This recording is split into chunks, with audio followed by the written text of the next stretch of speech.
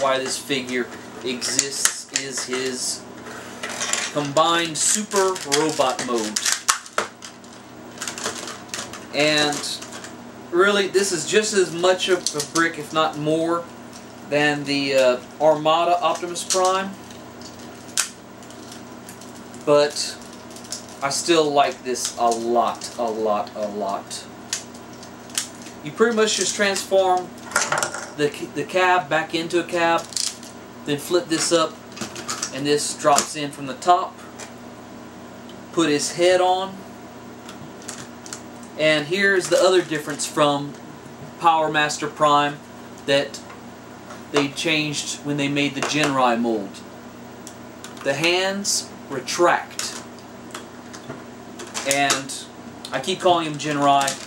He's not Genrai anymore. Whenever you combine him, he is actually Super Genrai. So, you give him his smokestacks on his arms. Give him his cannons back, his rifles.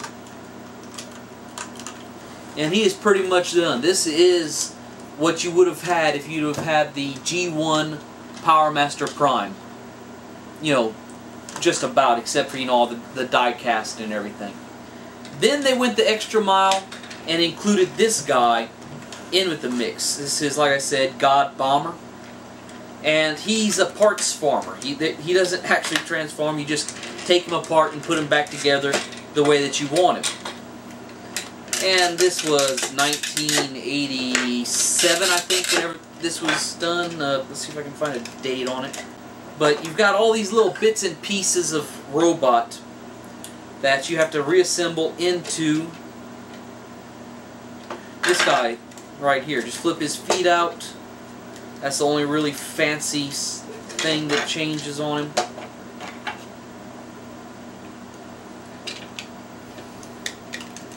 So put this down. You can do it either way. You can put it to where the trailer sides are out.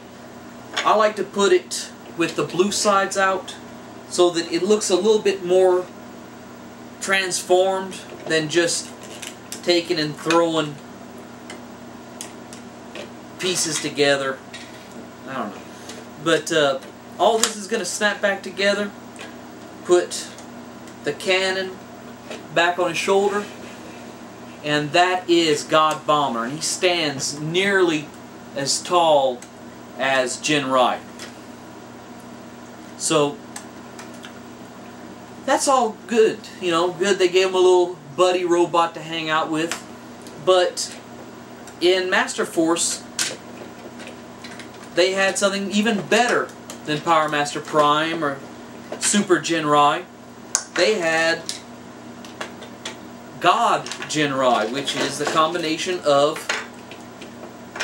Genrai, Super Genrai, and God Bomber. So just take all this apart and flip the feet back in. And let's see if I can remember just how this goes. You take this one right here that is labeled with an L, and that is for the left foot. Snap that in place right there on the bottom. This ridge is going to go into this gap right here. Because that's one thing I wanted to say. One thing I never did care for on the Powermaster Prime was the head looks so huge on his body. But a lot of that is because that was not supposed to be his, you know, his final thing. He was supposed to get bigger. So, you've already got his legs extended. Take the guns out of his hands. And once again, these things are labeled. This one's L, so that's his left hand, I think. Yeah. Stick this over here. This right here that was God Bomber's chest. is going to clip onto his back. And that's the only real weak thing, is this right here that normally keeps the back panel from flopping. Doesn't hold on very tight because of it not being able to lay down right there. And that's the only weak point of this. So once you get it to that point, you can take the little wings from God Bomber, stick them into these holes on the side like this. Take the nice chrome chest piece, and I'm always nervous about scratching something whenever I do this, but this just goes over the chest just like that.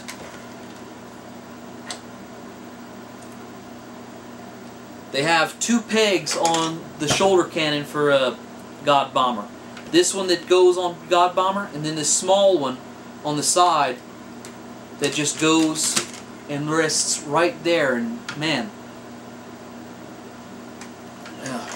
I'm just barely getting this on camera. Okay, so now this is the weirdest thing about this.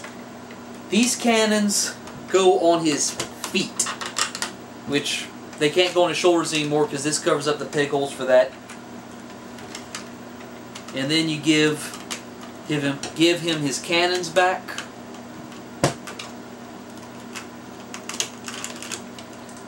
And what I like to do, since I've got all of my G1 primes guns still, I like to take his 2 cannons, and that doesn't seem right. That's right. And I clip them right here onto the front of the wings, just to give an illusion of smokestacks, which this is completely optional. Unless you have 2 of this guy, you can't do it. So you just give him a little spread, pose him as best you can, which really isn't much, because he is basically just the world's biggest, shiniest brick. And I don't mean that in a criticizing way, because I love this figure. If my house was burning down, this is probably the figure I'd grab. So, anyway, that is Powermaster Optimus Prime, God Jinrai, whatever it is that you want to call him. But this is one of my 2 favorite Transformers ever. Y'all have a good day and take care. I'll see y'all next week with my 101st review.